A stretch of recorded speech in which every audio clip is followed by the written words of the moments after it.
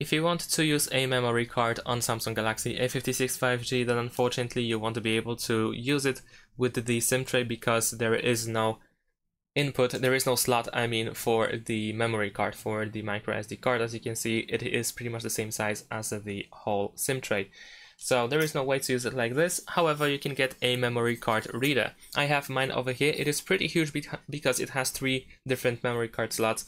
You probably don't really need it. There are much smaller versions as well, and you can simply insert the memory card into the memory card reader like this, and then with the USB-C cable, of course, you can connect to the phone, and then this is how we can use memory card on the phone.